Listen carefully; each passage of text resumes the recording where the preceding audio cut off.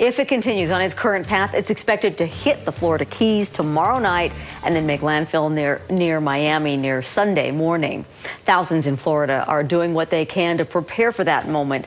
Lines wrap around home improvement stores, which are already out of many supplies. They're even getting lines to get inside shelters before they open their doors. Once inside the shelters, many residents continue to worry. What's the most scary is, what are we going to go back to? That fear comes because of the destruction Irma left behind on many of the Caribbean islands. Several Utahns rode out that storm and are trying to get home tonight. New at 6, News Specialist Keith McCord spoke with them today. Keith? Deanie, one of the hardest hit islands was St. Martin, where there are several thousand Americans stranded, including a Salt Lake couple and 3 other family members. This is what's left of one of the rooms at the resort where Bart and Sally Bowen of Salt Lake are staying. Windows blown out, furniture and debris scattered everywhere. Despite their best efforts, they couldn't hold back the storm. There are an estimated 6,000 stranded Americans on St. Martin right now, and the U.S. consulate there is trying to contact them and is working with other governments to figure out ways to get people off the island, either by air or boat.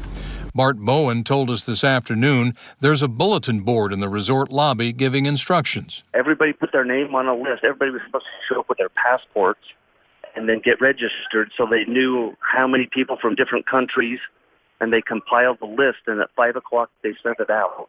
In terms of a rescue operation, the Bowens have heard nothing yet. Food and water is rationed at the resort, and Bowen says backup generators providing power and Wi-Fi operate for only a few hours a day. So yeah, we're in survival mode right now. Lindsay Philpott and her family battled Irma on St. John's Island. In her latest video this afternoon, she says they've been moved to another room and will prepare now for the next hurricane, Jose.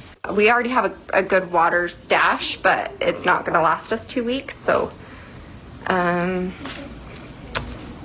that's about it. The airport at St. Martin has been closed since Irma struck, but the Bowens plan on going there tomorrow as originally scheduled. There's a very limited vehicles that are driving, and they're going to take us to the airport, and then we're going to hang out at the airport and do everything we can to get out. But it could be a while. So, wish us luck. In that video from Lindsay Philpott, she urged her family and friends back here to contact the Coast Guard or Utah's representatives or any other agency to send help. Bart Bowen's dad told me just a few minutes ago he's been in contact with Senator Hatch's office to see what he can do. Bottom line, though, guys, a lot of people are going to remain stranded for a while. Indeed, Keith. Thank you for